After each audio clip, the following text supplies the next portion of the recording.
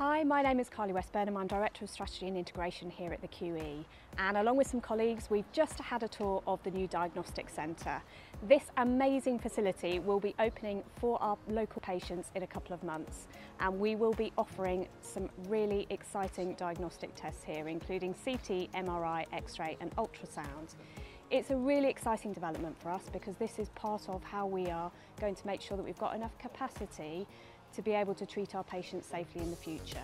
So this is additional capacity for our diagnostic treatment modalities, which actually will really support our local population in terms of the pathways of care they need. We have done a huge amount of work with RG Carter's, but also with our partners across Norfolk and Waveney, the James Paget and Norfolk and Norwich hospitals, who also have diagnostic centres that will be opening over the course of the next few months.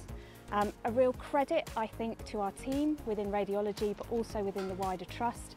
This is part of how we are starting to prepare on our journey to our new hospital, which will be 2030, and the Diagnostic Centre will remain on the QEH site and will be an integral part of that new hospital.